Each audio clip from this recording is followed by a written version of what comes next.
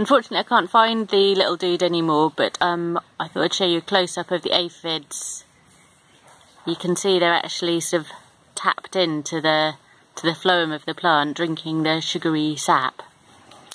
And I think just earlier an ant went past.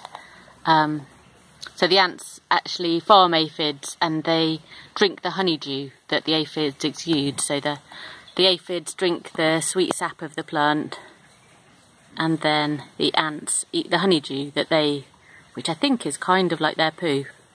So it's quite busy there, and you can see they're quite prolific. So with some of these, I'm going to have a look at the different broad beans, see how they're doing, maybe cut some tops off, and maybe get my aphid sponge out just to wipe some of the worst ones off.